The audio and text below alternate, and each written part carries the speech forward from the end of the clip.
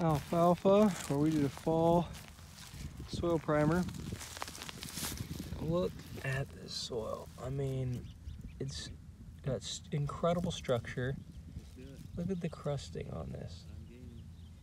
I mean, we have soil structure, solid earthworm castings. It's hard. I've got to crunch it, squeeze it to get it to come apart. I mean, this is light soil, sandy soil. Good hay though, good hay ground. Thin stand. But I mean, there are earthworm castings, I mean, literally just everywhere. It's solid, look at that.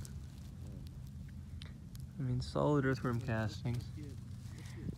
And the soil really, I mean, has some nice crusting, which is something we're looking for in this soil. Look at all that structure.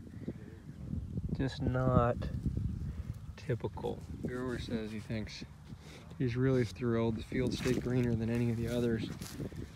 Look at the health of these crowns. I mean, the growth, there's not a lot of dead. You can see a lot of the stems and such have really disappeared. And then what is here, I mean, breaks up with ease. Super cool.